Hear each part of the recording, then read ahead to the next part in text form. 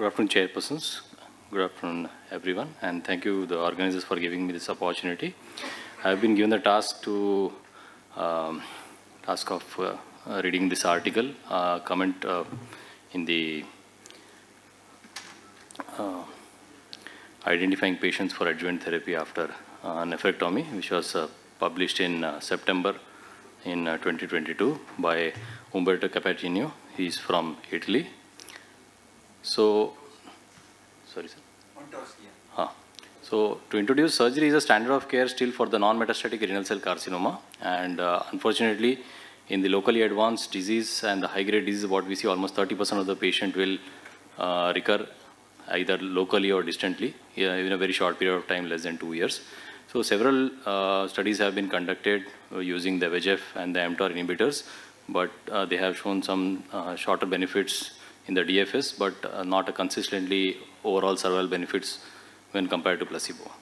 So the author has basically commented on the two trials which were recently published in 2022 in the Lancet, the Keynote 564 and the Emotion 10 trial.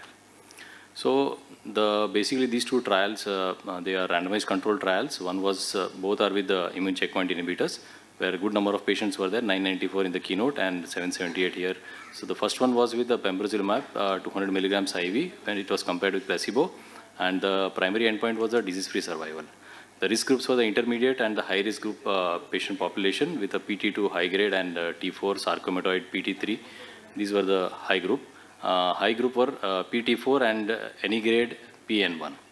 And the metastatic were NED. So basically these patients either synchronously or metachronously, they underwent a resection of their metastatic site. Metastectomy was done. The disease-free survival was, the hazard ratio was 0.63, and at 24 months it was 78.3% for the pembrolizumab AM, and for the placebo it was 67.3%. When overall survival, there was not much of significant identified. In the Emotion trial, it was 778 patients were included. It was with atezolizumab, and 1200 milligram was given to the patient IV every third weekly when compared with placebo. Here also DFS was the primary endpoint, and similar risk group profile was there for both the studies. Here the DFS was hazard ratio was 0.93, which was a negative trial, and there was not much of significant in the overall survival benefits also. So to discuss what the author mentioned, identified in the Keynote 564 and in the Emotion trial, the lymph node invasion was one of the factors, poor prognostic factors identified for in the final histopathology assessment. For the Keynote, it was, the low proportion was there, 6% of 994 patients were there, but in the Emotion trial, it was 11%, that is 83 of 778.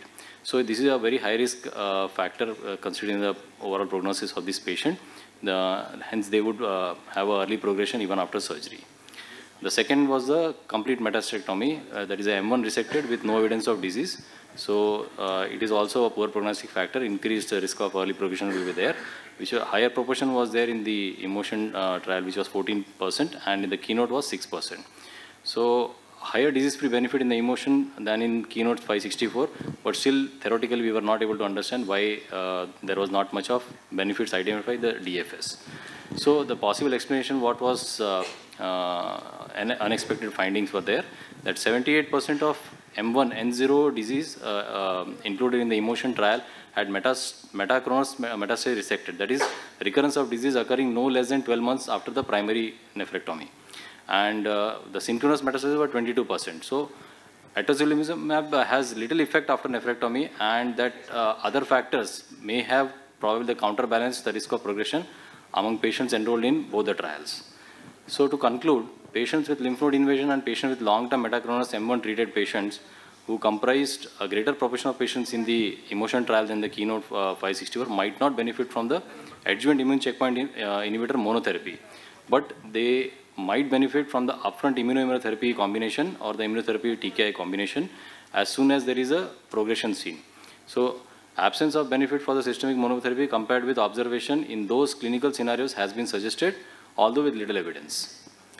So finally, to conclude, these two poor prognostic factors like the pathology confirmed lymph node invasion and after complete metastectomy, active surveillance is possible, although very stringent follow-up after surgery would be needed to detect early systemic progression and deliver the best salvage care to these patients rather than giving them adjuvant therapies.